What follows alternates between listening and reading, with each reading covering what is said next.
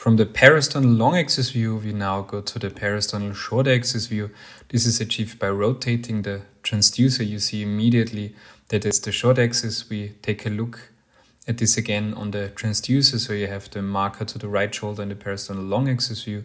You rotate while seeing the aortic valve to the left shoulder of the patient, and then you achieve a parasternal short axis view at the level of the aortic valve. That's nicely visualized in the center. You can add color Doppler to see if there's a regurgitation present, especially denote the color M modes. You could also see a regurgitation if it would be relevant in this view. Just be sure that the color M mode is located across the aortic valve. If you don't see relevant regurgitation, you also should take a look at the morphology and the right ventricular outflow tract in the later stages, so you can measure above and below the pulmonic valve and also the pulmonic trunk. If you did that, you also should focus on the pulmonary arteries. Below in the image, you see the right pulmonary artery quite nicely. Here's the right pulmonary artery, this is the left pulmonary artery, but of the left you only get the glimpse. Here you see the RVOT and here the tricuspid valve, the interatrial septum, and also add the color Doppler to the tricuspid valve to see if there is regurgitation present.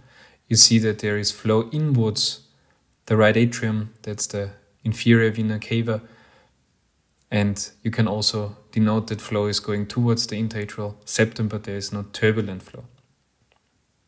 Now again, we take a look at the aortic valve and see that there are three cusps: the right coronary cusp, the left coronary cusp, and the acoronary cusp. And this looks like a Mercedes star.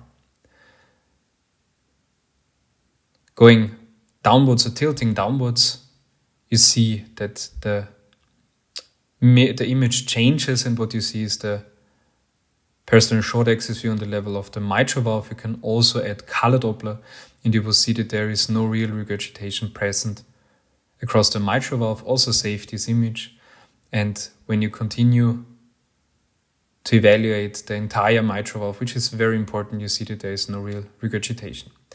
If you tilt the transducer more downwards, you see that there is the radial function of the left ventricle, so you basically can evaluate the basal segments until the apical segments of the left ventricle in this one view and evaluate radial function. You also see the two papillary muscles, and here we are already almost at the apex.